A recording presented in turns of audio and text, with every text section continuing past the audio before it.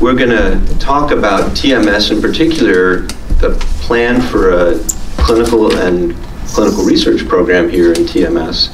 And the big picture point is what we will do that's unique, and what sort of is the appropriate kind of clinical use of this intervention. So I'm going to start with a very brief overview.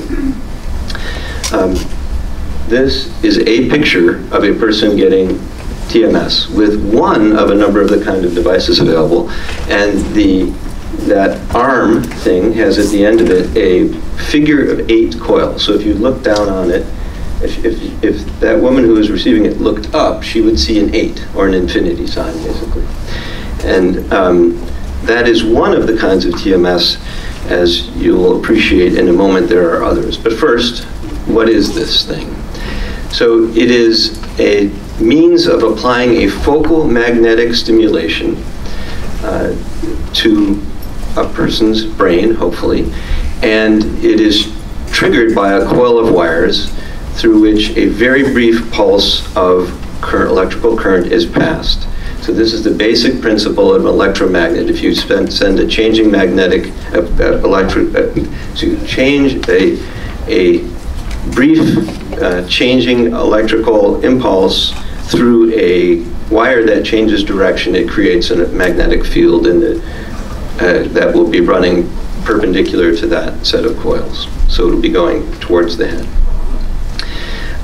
And the reason this is of value to us, like everybody knows, you can stimulate people with what would be considered electrical stimulation. That is, you think in terms of applying a voltage to a person's head or delivering current to a person's scalp. The reason that this is a big advantage is because those electric stimuli get tremendously affected by this skull, scalp, and CSF. So you cannot deliver anything focal to the brain. So ECT is not a focal stimulus. It's a very broad stimulus.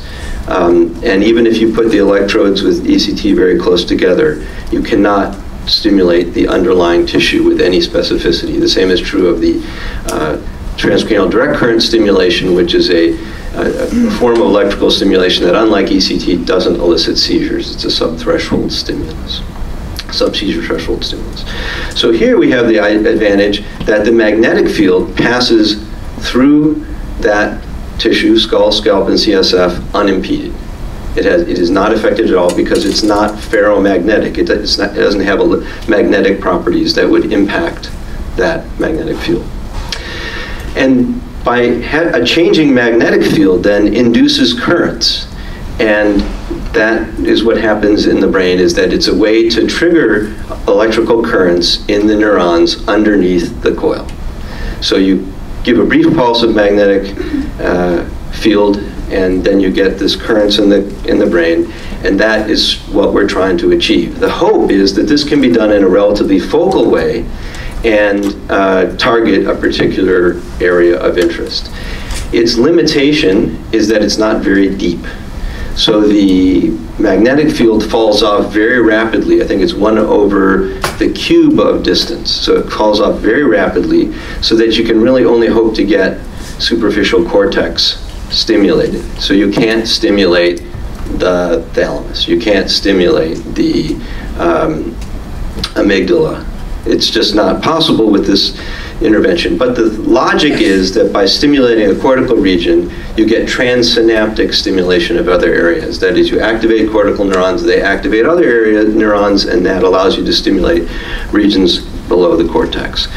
This is done in a range of stimulus frequencies. So you give pulses as slow as 1 every 2 seconds and as fast as, I guess, 60 hertz would be the highest end currently. And a person would sit through a treatment session where they would receive let's say if you were doing a half-hertz stimulus, a half-hour train of these half-hertz stimuli. Or if you're doing, let's say, 10 hertz stimuli, you would get a series of trains of 10 hertz stimuli with little breaks in between that would last like around a half-hour total. So one very, very important point I want to make is that there's a tremendous misunderstanding in the world about the nature of TMS. you will hear people in research and clinical contexts say things like, TMS works, or TMS doesn't work.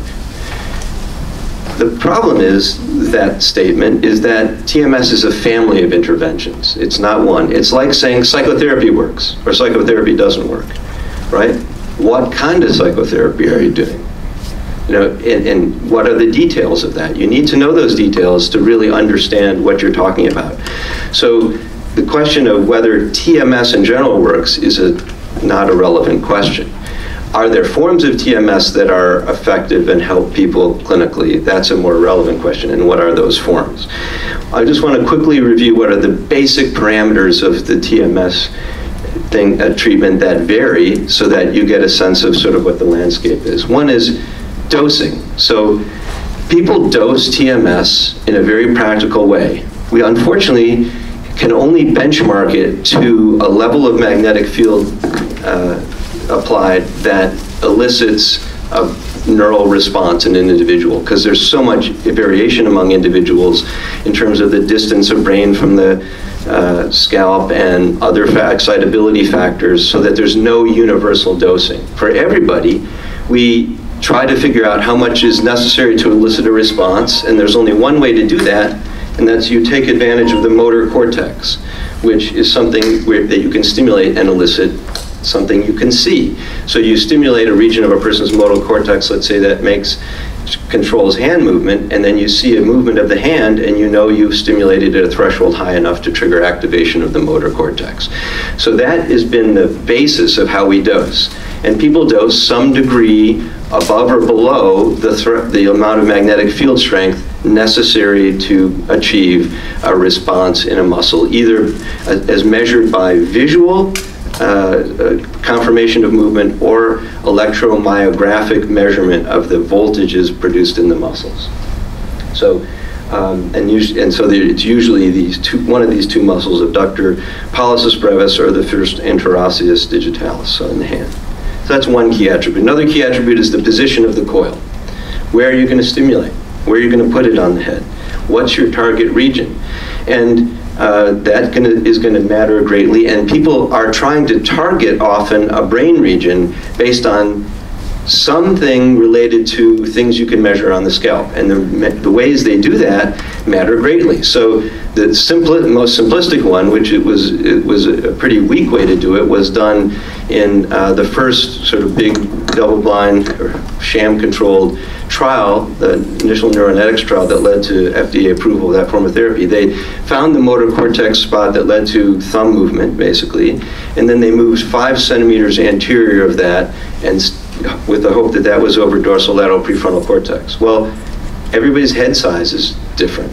5 centimeters on a person's scalp has almost no meaning with respect to their brain, and it doesn't make sense. You can use other skull landmarks that are known to be relatively over certain regions, and that's another way people do it, by measuring different parts of the skull and orienting to that.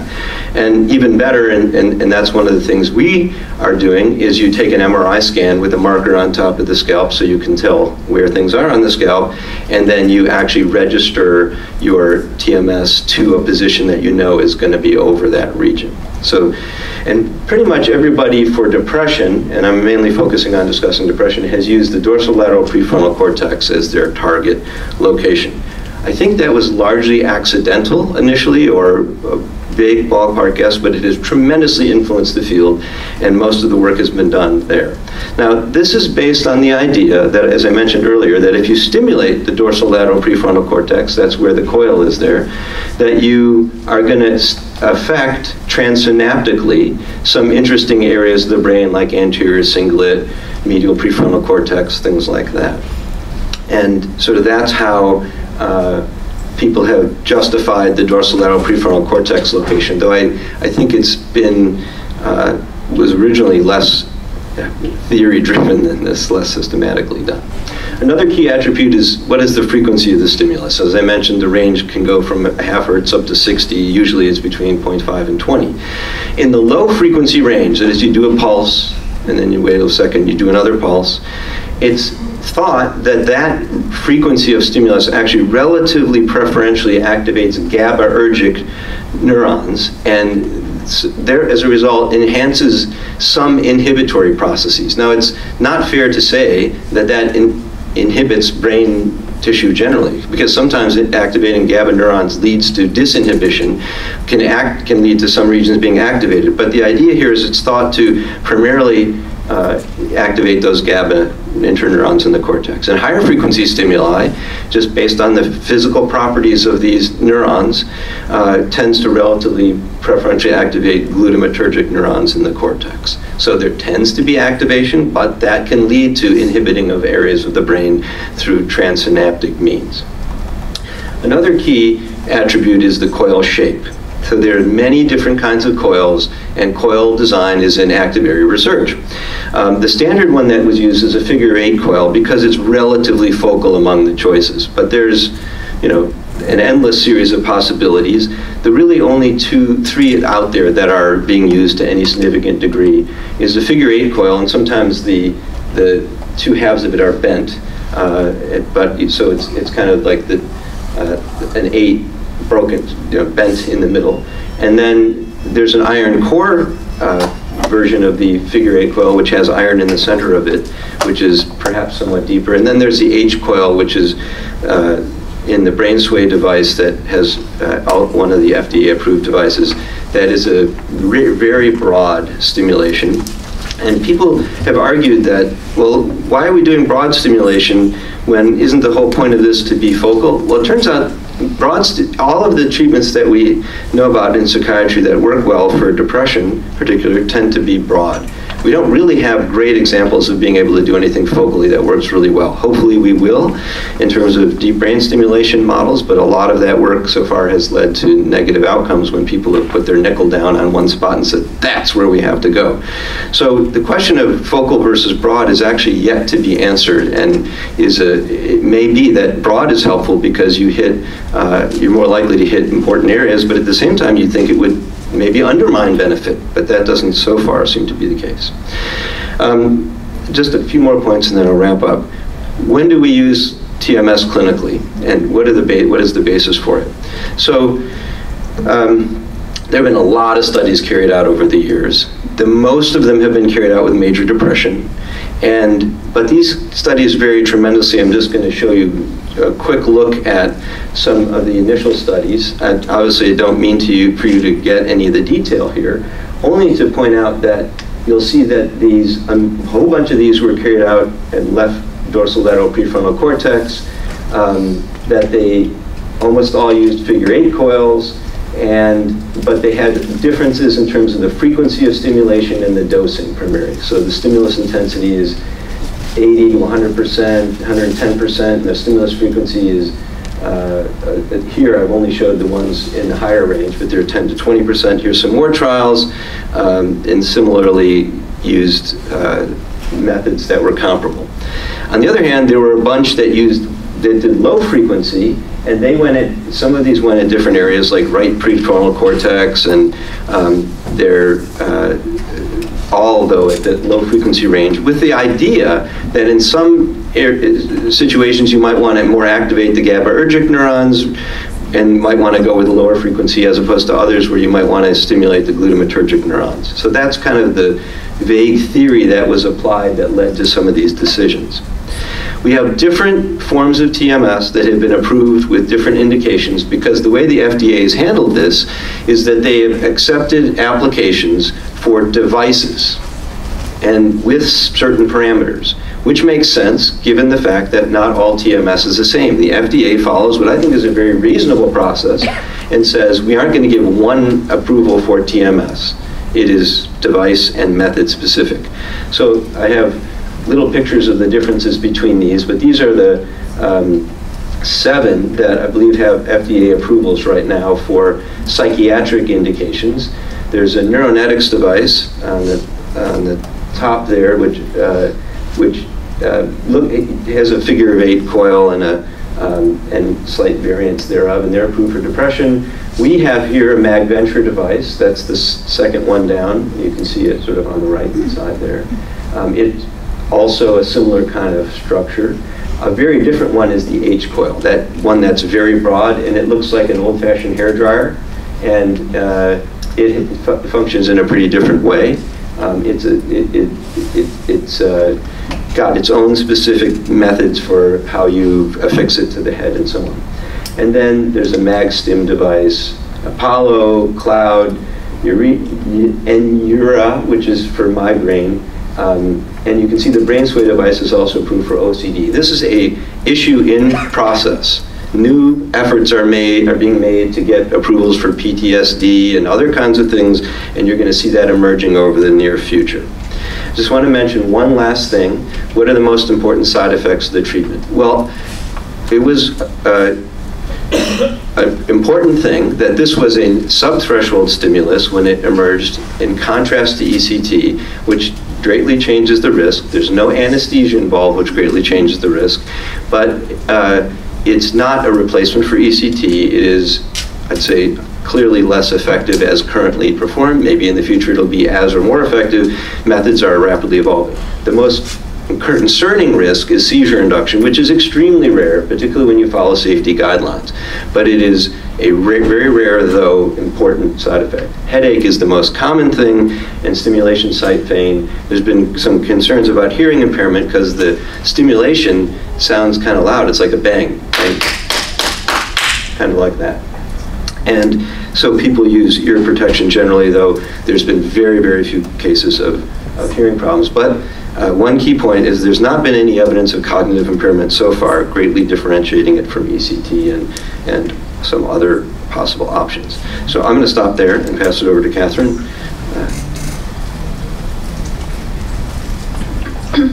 Thank you, Andrew.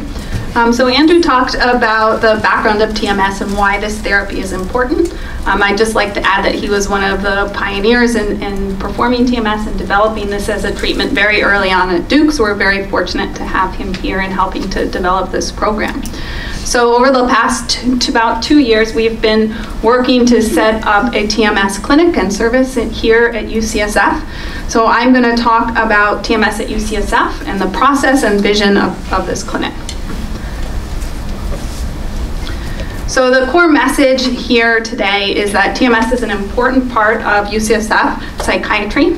So I'm going to show that bringing TMS to UCSF will fill an unmet clinical need. It will fill an educational gap for residents and medical students, and it will also allow us to bring novel techniques to advance our understanding of the pathophysiology underlying depression.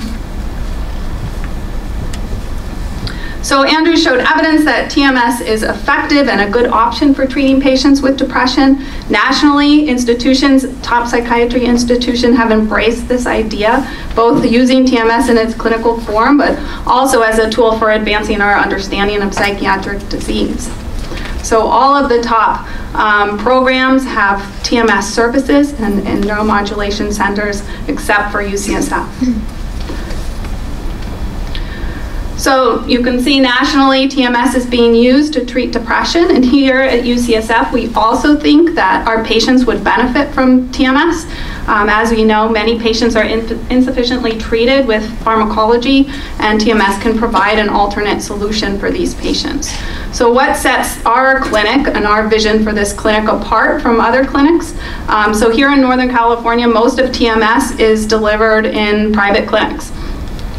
This limits access to treatment for those who do not have coverage that will allow them to get access at these private clinics. So our clinic will be able to provide additional opportunities for care through broader coverage and through research opportunities.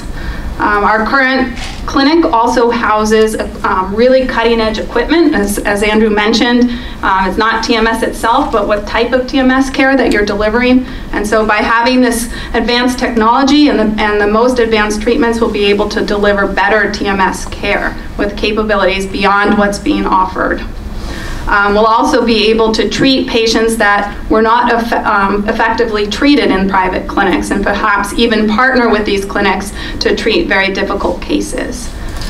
In addition, because we're part of a research institution, a large healthcare system, we'll have the opportunity not only to deliver TMS care, but to advance TMS standards of care through different research programs. For example, people at Stanford are testing out accelerated TMS, which is proving to be very effective for patients, and we'll be able to engage in some of those research projects.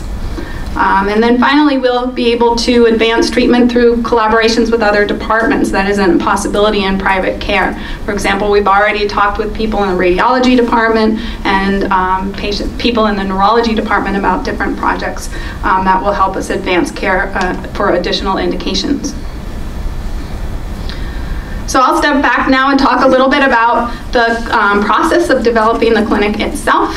This is the approximate timeline. Andrew and I first worked on developing the business plan about 2 years ago, and since that time, we've identified a site, established funds, purchased the equipment. We've had the CPT codes added to the insurance contracts at UCSF, and the reimbursement rates have been negotiated. We've developed TMS technician roles and hired technicians.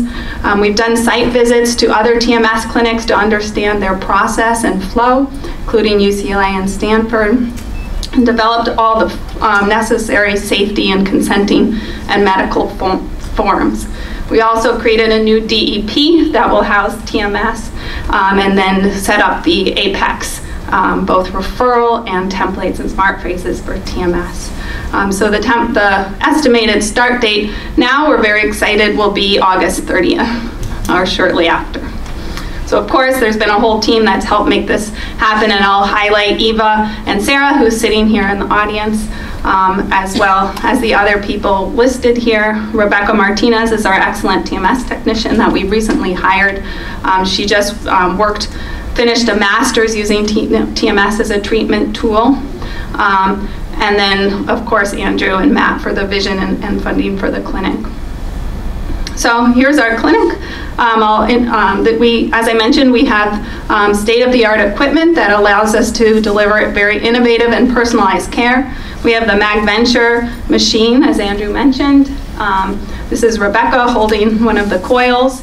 We have the MagPro X100, which is an advanced high-performance stimulator that offers a large choice of stimulation parameters, including all the standard parameters and theta burst, and has research capabilities. So most centers just have a TMS device. Unlike that, we also have a neuronavigation device, this Localite TMS Navigator. And as Andrew mentioned, this allows us to deliver targeted and personalized TMS. So what's shown up at the top is the detector, or the camera. And this detects the location of the coil, and you can see there's a little 3-prong device on the coil that Rebecca is holding. And then we also put one of those detectors on the patient's head. So in this way, we can build a real-time loop among the doctor, the TMS device, and the patient. So we can display in real time the location of the TMS device and the delivery of treatment. So you can see here, we can incorporate the patient's own MRI, and then we can map or target in our planning stage the exact target we want to stimulate in the prefrontal cortex, or another target where we select. We can also place grids over the motor cortex so we know exactly where we want to stimulate, to determine the dosing, where we have stimulated, and the angle of our coils. All of this can be recorded, and we can pull it up the next time the patient comes. So why is this important? Like Andrew said, it's the type of TMS that matters, not only just that you're delivering TMS. So, and typically when research studies have shown that when you're just guessing where the DLPFC is located, you don't do as well. And here's a study that shows there's a 10-point improvement after 4 weeks if you use targeted TMS, image-guided TMS. So what's the clinic workflow? This slide is busy, but what the process is that a physician would refer their patient to the TMS clinic. Then Rebecca would contact the patient and get a bunch of history from them. She would then contact the insurance company to go through the pre-authorizations. At that point, the patient would schedule an appointment with me or Andrew, and we would evaluate whether they're a good candidate for TMS. And if they are, they will have two appointments. The first is an appointment where we determine the target and dose of the TMS. That's called the motor thresholding appointment. And then after that, they would start treatment, and they would typically receive about 20 to 36 days of TMS in a row. So you do it for 5 days a week for 20 to 36 treatments. This is what a patient's experience in the TMS clinic might be. So once we have evaluated that they're a good candidate, we will take brain measurements in line with some of the older methods for selecting the target. You can see we have the instrument placed on his forehead here. It's small, but you can sort of see in the second picture. This localizes the patient's head in space. And then we have this pointer instrument that allows us to take measurements on the patient's head, which is then detected. And so we can warp the patient's brain and patient's head structure to either a common MNI template or to the patient's own MRI. So you can see in this planning stage, we have the patient's MRI, we have our target selected on top of the MRI, and then we are able to place targets exactly where we would like them to be.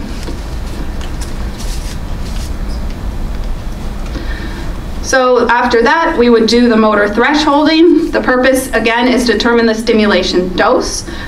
We can't see an output when stimulating over the dorsolateral prefrontal cortex, so we use visual output from stimulation over the motor cortex as a proxy to infer dose based on this motor response. So what we do here is we set the amplitude of stimulation to around 70%. We deliver biphasic pulses along where we think the motor cortex is in a grid-like pattern, and then find the highest response, the highest motor response. So we, in this clinic, will use EMG to do that. So you can see he has EMG on his hand right here. Then we reduce the threshold and find the amplitude, reduce the amplitude till we find the minimum amount of stimulation required, and that's the motor threshold. So this is the motor thresholding coil. You can see we have that device on there as well. So we can watch on the computer screen as we deliver the TMS pulses exactly where we are. Then we shift over to the treatment coil, which is a heavier and cooled coil, and to deliver treatment. So the patient rests comfortably in a chair and will receive the treatment. It lasts about 40 minutes.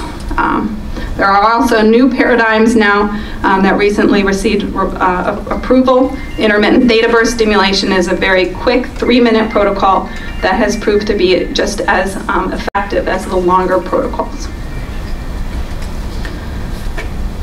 So Andrew talked about the safety. I'm going to mostly skip through that. This is a very safe procedure. Side effects are fewer than with standard medications often. The concerning side effect that is rare is seizures. And so the contraindications for care are generally those disorders that would increase your seizure threshold. So heavy alcohol use, brain tumor, things like that. TMS also has a magnetic field strength similar to MRI, and so the other contraindication is metal in the head, which can be dangerous. So any metal in the head, pacemaker, cochlear implants is also a contraindication to treatment. We have an AED in the clinic on one of those shelves right next to the computers that you saw. We also have put in place safety and training protocols, and we have trained physicians and technicians that perform the therapy. So how do you refer a patient to TMS? We now have a website that you can go to. It talks a lot about TMS. It has information sheets for patients.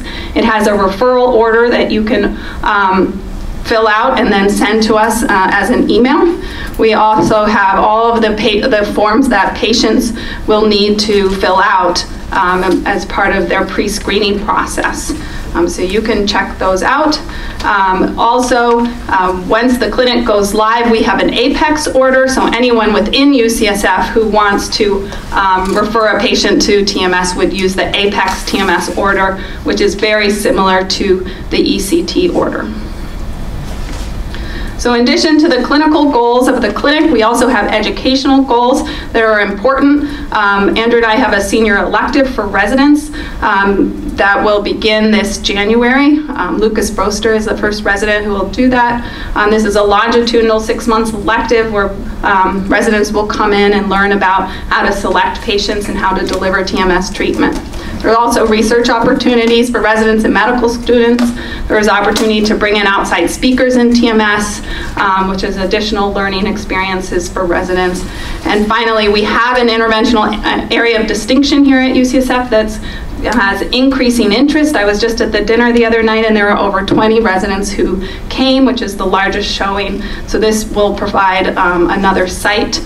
We offer both TMS as well as other neuromodulation, so programming for deep brain stimulation there, and mentorship. And in particular, there's fewer women in interventional psychiatry, so that's another important area. So now I'm going to switch gears and finish up with a very brief discussion about the research goals of the clinic. Andrew and I have been part of a collaborative program with the neurosurgery department to develop novel neurotechnology for brain therapies. So I did my fellowship with Andrew and Eddie Chang here, who was a leader of the SubNets program. So this program is a large multi-institutional program that has the goal of achieving an unprecedented understanding of how brain circuitry goes awry in refractory neuropsychiatric illness, and then to develop new technologies to treat these disorders. So all of this program has been based on intracranial recordings in patients with epilepsy who also have comorbid depression. So main study highlights through the SubNets program were the identification of novel stimulation targets, the orbital frontal cortex that modulated mood, novel state markers of mood, particularly anxiety, and the ability to decode mood from neural signals. And my contribution to this program has been to identify a resting state trait marker of depression. This is different from a mood state marker. So the potential here is to use this information to drive and track novel stimulation paradigms for psychiatric disease. So here I'm showing a full brain model of intracranial activity, time series activity across a large group of patients. Machine learning was applied to this model to identify markers that could discriminate patients with over 80% accuracy. We've then performed hierarchical clustering on the biomarker features to identify 2 biomarkers of depression. You can see these as these 2 colorful blocks here, and this purple group and the blue group. Each of those markers represented different circuits related to depression that were described by their connectivity profile and the spectral power across those circuits. So now our research goal is threefold. One is to develop non-invasive correlates of these invasive biomarkers and leverage all of the research that has been done in an intracranial setting over the past 5 years. So we are in the process of combining and proposing a study where we'll collect fMRI and perform DTI and resting state imaging together with EEG analyses to find these correlates non-invasively in combination with TMS stimulation, and also identify new biomarkers of treatment response. A second goal is to develop novel treatment paradigms. So TMS leads to increased cortical excitability at 10 hertz and LTP. Circadian rhythm modulates LTP, and cortisol has a distinct circadian rhythm and also inhibits LTP. So we want to test whether time of day influences treatment response. A third goal is to understand the effect of TMS on MDD networks, and this is getting at the idea of better understanding the physiology underlying depression.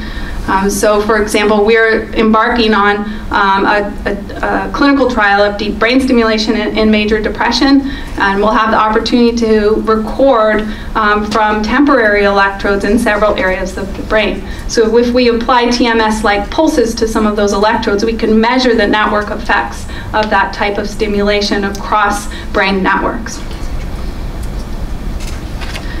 So these are just some of the ideas for the research that will allow us to really advance our understanding of depression and what TMS is doing and how we can develop better TMS treatments. So finally, this is our, we're starting small. We have 1 treatment room, 2 faculty. We've been looking at the TMS Center at UCLA. Andrew Luchter there has been extremely supportive of our program development. They started in the same way we were 10 years ago. They now have 6 treatment rooms, 7 faculty, and 5,000 treatment sessions per year. So we hope that over the next 5 years, we'll be able to expand to provide better access to care for patients, perform novel research, collaborate across departments to advance TMS treatments, and develop collaborations with other programs to advance TMS therapy. So I'm now going to turn the presentation over to Ramotse. I first met Ramotse during my fellowship when I was working with him at the TMS Health Solutions. So he's one of the faculty that we hope to bring into the clinic as we expand. He's since joined the faculty here and is going to talk about his experience in delivering TMS treatment to patients in the private sector.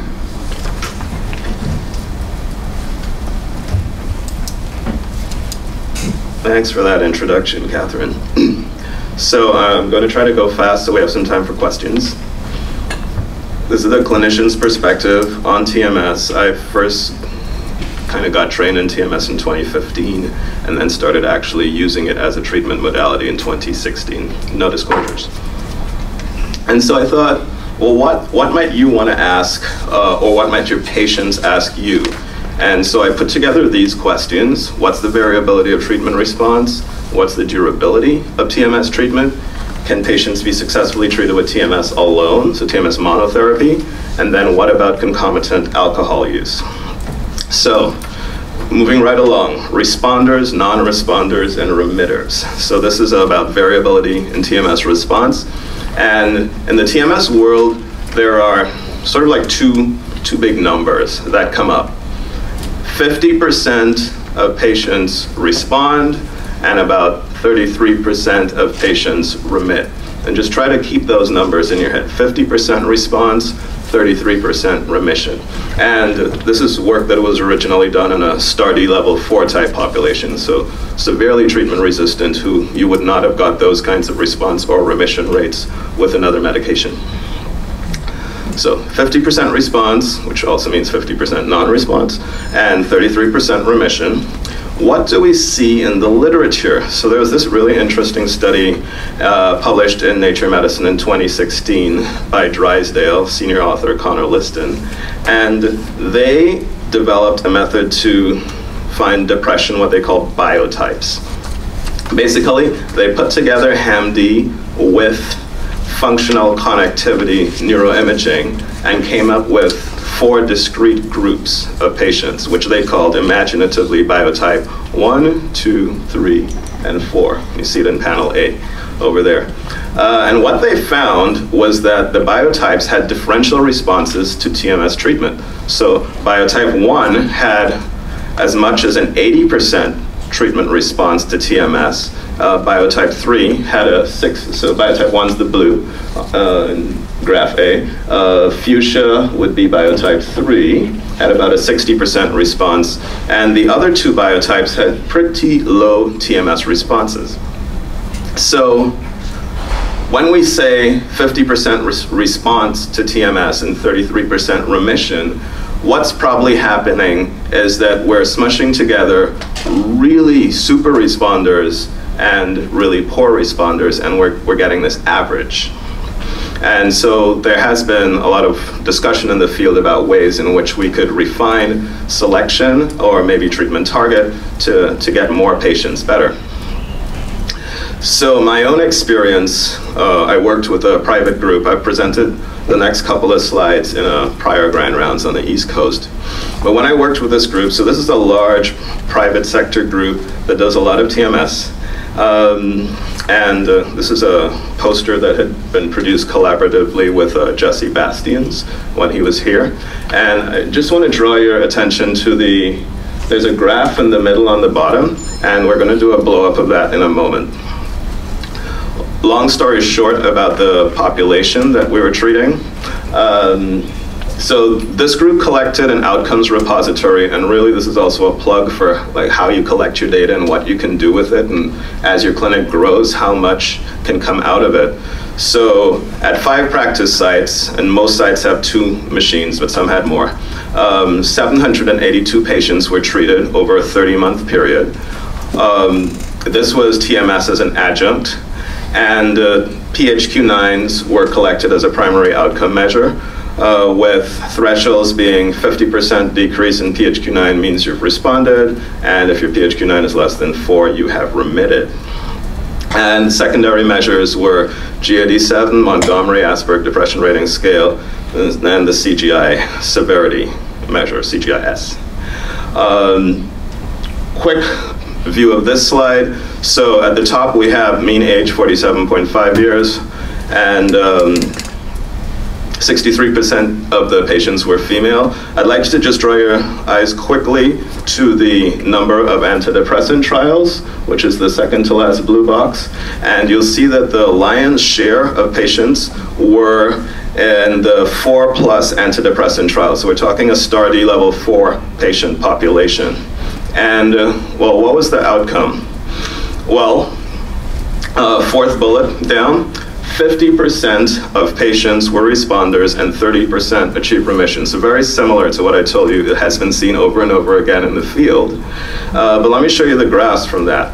So the green line shows the total subjects, and we're seeing the PHQ-9, going from about an 18 to about a 10, so not great, less than 50% response. But if you just chose the responders, which is the blue curve, what you see is they're doing really well. They're almost reaching remission. Whereas if you look at the red curve, for non-responders, not much change at all in PHQ-9. And different groups have looked at this in more detail. Some actually have a bimodal distribution for responders, but you really do see this vastly different kind of curve for responders versus non-responders. So that's some of what I have to say about variability in response. Some patients will respond to TMS really well, and I should probably go back and show one more thing about this. So look at the blue curve, and you see we're checking PHQ-9s at 10, 20, 30 sessions, and then the end of treatment.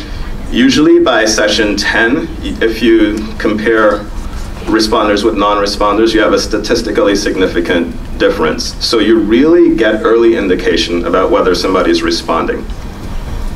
I just wanted to show you the 4 outcome measures all put on the same graph and point out one thing. So the GAD-7, the anxiety measure, you notice it's the only one that's not improving at session 10. First, it's getting worse. TMS often causes anxiety in patients, so an important thing to talk to patients about is how anxiety might actually get a bit worse at the start.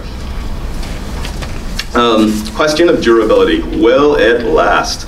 So the old paper that was used as the reference on this is the Dunner study from 2014. It was a naturalistic design, and they looked at durability of benefit over 1 year of follow-up for patients who had received TMS.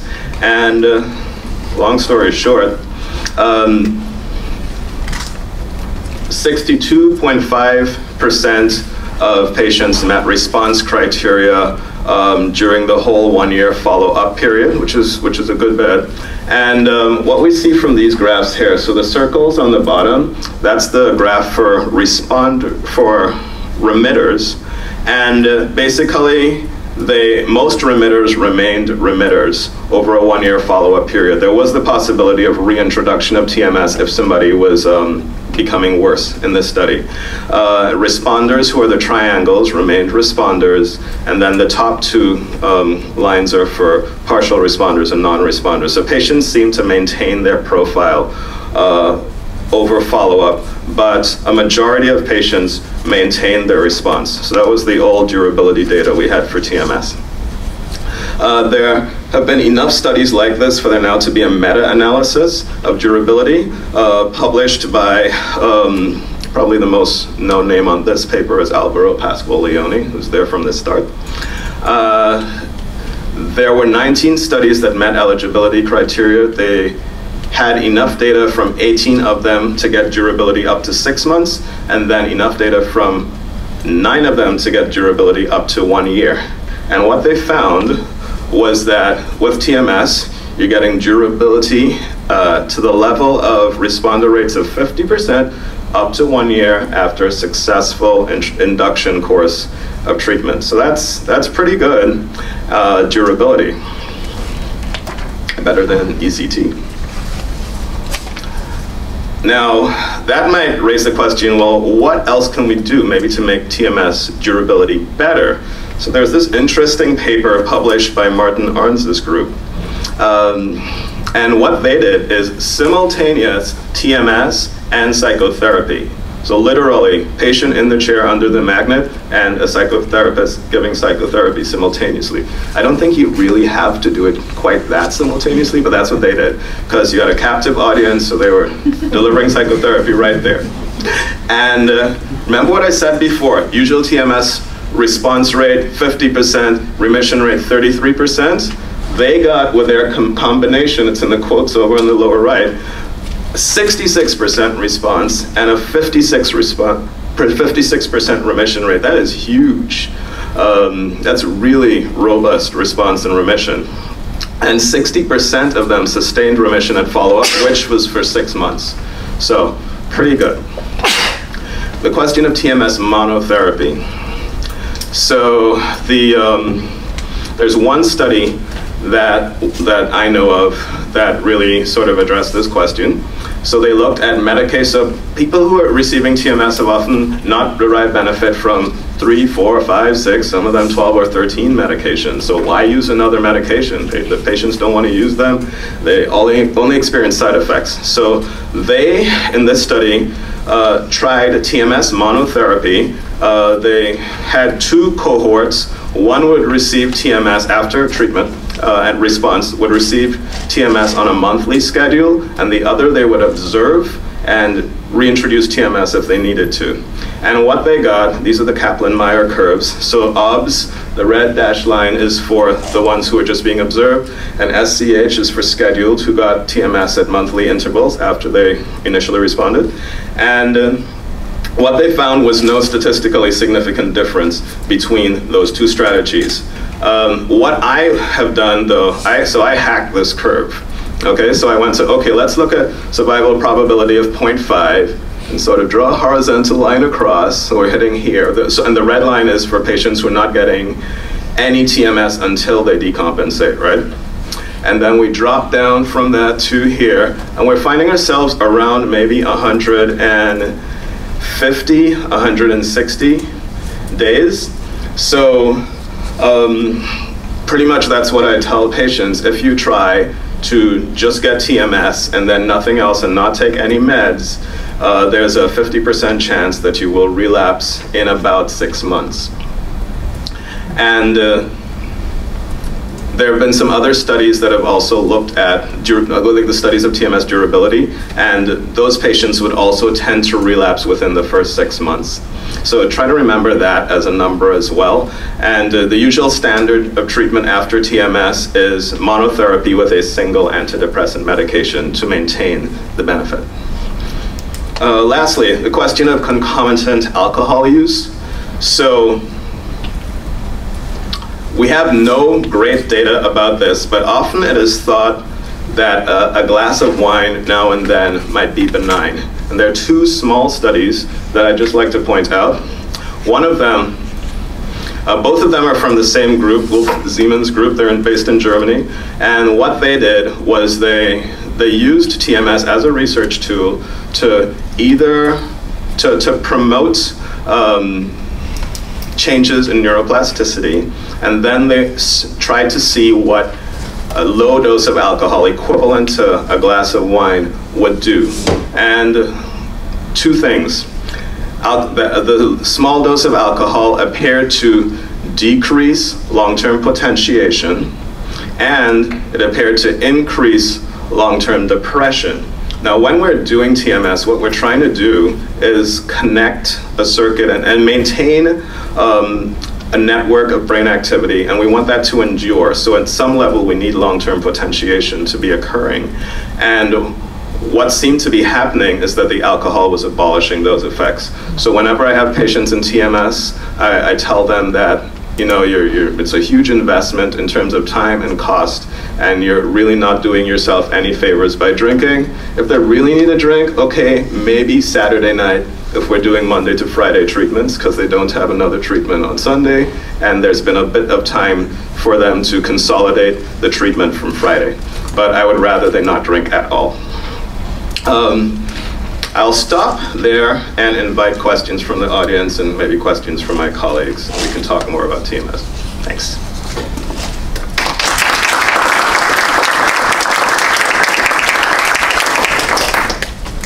So, any question? Yes. Would the rule out include the ocular implants normally used for cataract surgery? Would those preclude using the treatment? Right, so the question is, would ocular implants used in cataract surgery preclude receiving TMS? So the device manufacturers always recommend contacting them and having them give you a specific answer. But if the implants did not contain any ferromagnetic material, then they should be safe. One other thing the device manufacturers tend to say is they want nothing ferromagnetic within 30 centimeters of the coil. So if your coil's here, that's pretty much everything. However, patients have kept on their earrings and had no problems.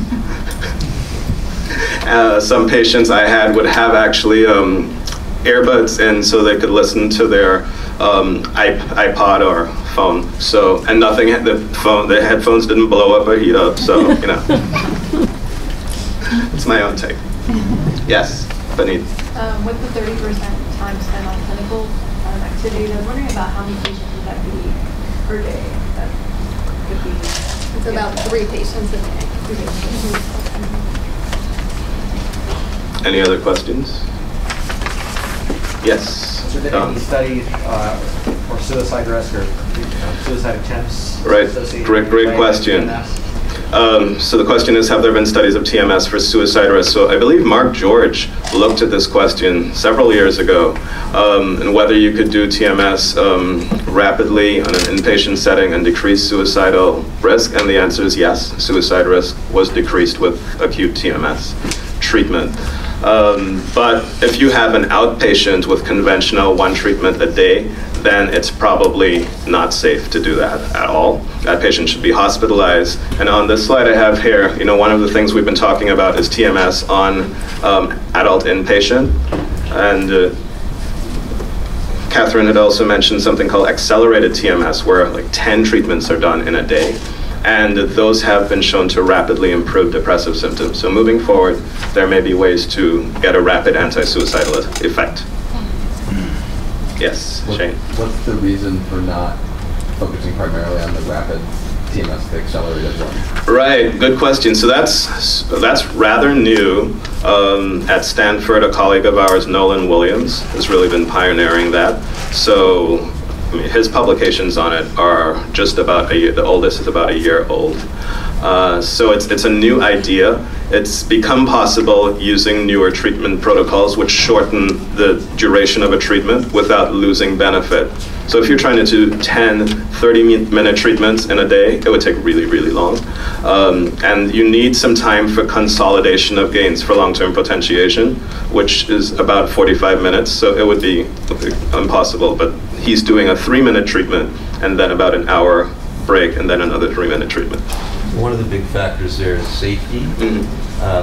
There were guidelines published about seizure risk, and this kind of paradigm exceeded those guidelines. So for years, people were kind of hesitant to go across there. Those guidelines, though, were extremely conservative, and I think this newer data shows that. The other is that it's, as Ramotse mentioned, time. Getting reimbursed for that time is also a very complicated issue, and figuring out how to do the logistics of that is hard. Right. When I worked in the private sector, there was no way, absolutely no way, that insurance would pay for more than 1 treatment in a day.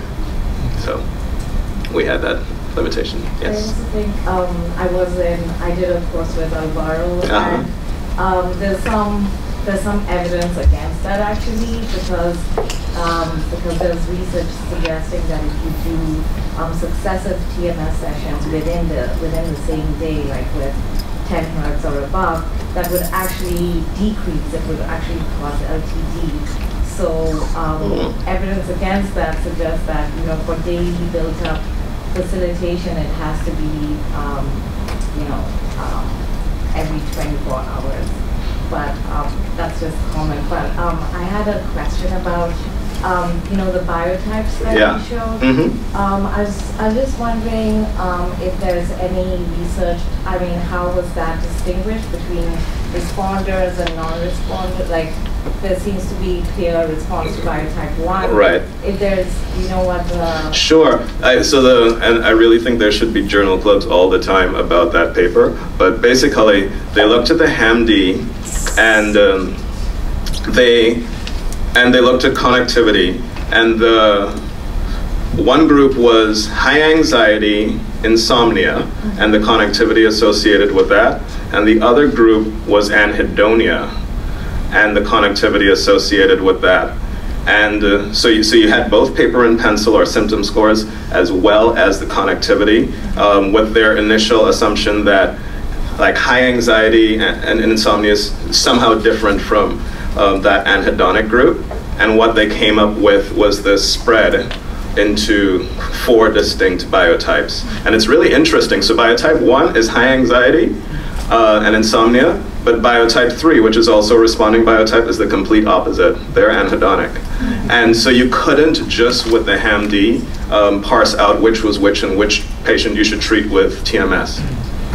Yeah, so and other groups might come up with some other set of markers that help distinguish, but that's what they did. And then they also did a replication data set, which is important in this kind of work. And Andrew was talking about target being important. This group happened to target the dorsomedial prefrontal cortex, not the DLPFC.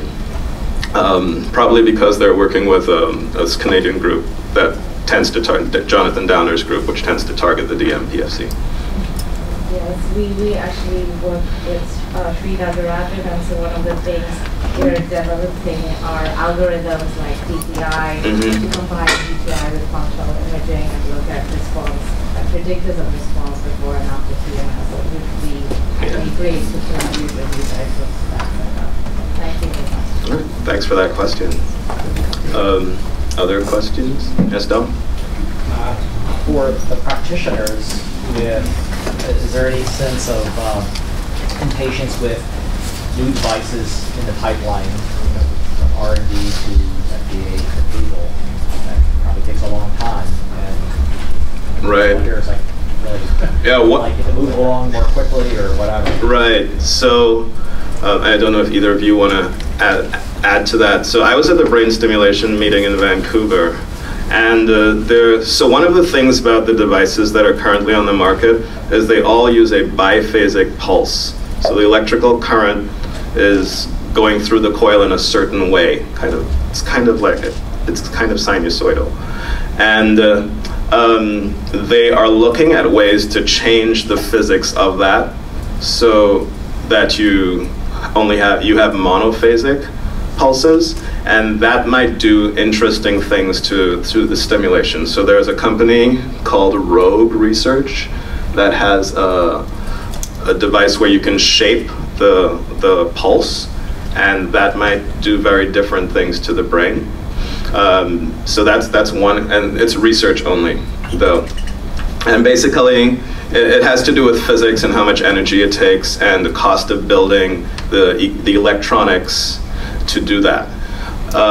And then I heard another talk from the Brainsway group. So they have the one that looks like a hairdryer helmet, and they have an idea to not only so the coil is static, it's fixed in place, and they want to basically make the magnetic field after they pulsed rotate, not by physically rotating the coil, but by changing like how they're pushing current through which wires, because they're only maximally stimulating neurons in one particular plane that happens to be lined up right with the coil. So their idea is that if they can produce a rotating field, they can hit a lot more neurons.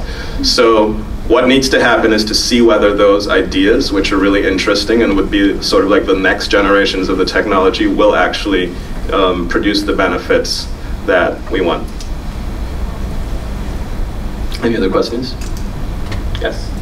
Just wondering, you mentioned the BrainsWay coil. What's your sense of the different pros and cons of t:TMS versus regular? So the BrainsWay has this thing called the H coil. H stands for Hesed, which means hug in Hebrew, I believe. And it wraps around the head, kind of does really hug your head. And they trade off focality for depth. So it's way less focal than a figure of 8 coil. Like when I put a figure of 8 coil in my scalp, it feels like I'm hitting my head in a single point, whereas the BrainsWay feels more like a punch to the head. I also use that to explain it to patients, and their eyes kind of blow. Right. So it's a broader field. Whereas in regular TMS, nothing is supposed to move when you're pulsing a patient except maybe the superficial muscles on the scalp. With the BrainsWay, it's not unusual for their hand to be jumping up, even both their hands, during treatment. And so that it's just hitting a lot more neurons. And I have found that patients have responded rapidly to it, but what I'd like to see is a good head-to-head trial between the technologies. It's also, at least theoretically, more likely that it would produce seizures more easily if it's stimulating more brain. And for work like what Andrew and Katherine are doing, I think that they're probably interested in focality and delineating circuits. 2 comments. One, Ramotse mentioned that about what you feel on your head. It is like you're getting hit, but you're not actually being touched. It's actually that the magnetic field causes the muscles in the scalp to contract, and the net effect of the sound and that contraction makes it feel like you're actually getting hit on the head. The other issue is that the depth is complicated. Breadth makes sense, but the problem with depth is that we titrate our dosage to a fixed response in the cortical motor neuron. Once you've done that, you've pretty much fixed the depth, right? Your field is now not going to extend deeper than that. And so no matter what the capability is, we're dosing in a way that standardizes depth. But breadth, the BrainsWay one, is clearly much, much, much, much broader.